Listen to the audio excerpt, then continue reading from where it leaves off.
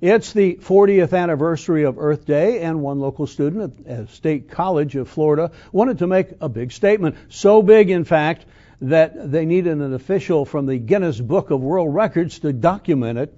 SNN Local News 6 reporter Mia McCormick is following this story and is here to explain. Well, it's a collection of items you probably use every day and dispose of in a variety of ways. Plastic bottles. It seems like a small item, but one local college student showed us just how big it can be. Shane Henry wanted to do something big for Earth Day. Really big. Guinness Book of World Records big. Then an idea struck him in the campus hallways. Walking to class and seeing my peers throwing them in the trash instead of in the recycle bin, that really kind of frustrated me and led me to begin something like this. Getting enough plastic bottles to break a world record in 8 hours is no small task, but it's one this sophomore felt confident in. They have to beat a record of 657 pounds of bottles collected in Washington State back on Earth Day 2008. Henry wanted to break that record last year, but needed an official from the Guinness Book of World Records to monitor the project. This year, he hopes to shatter the former record,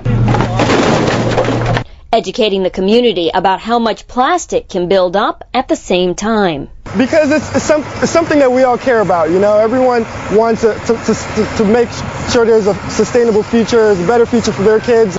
All day long, people dropped off plastic. I recycle everything at home. So for this, I just brought what I couldn't get my husband to take out to the curb. Pushing Henry closer to his goal.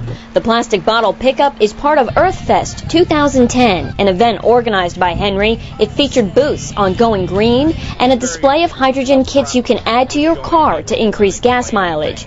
But the stage stealer was the mound of plastic. Start the kids off and get them excited about it, and then you have this whole generation that just grows up and is responsible, you know? They are still collecting bottles until 7 p.m., but I just found out some breaking news. Can I get a drum roll, please?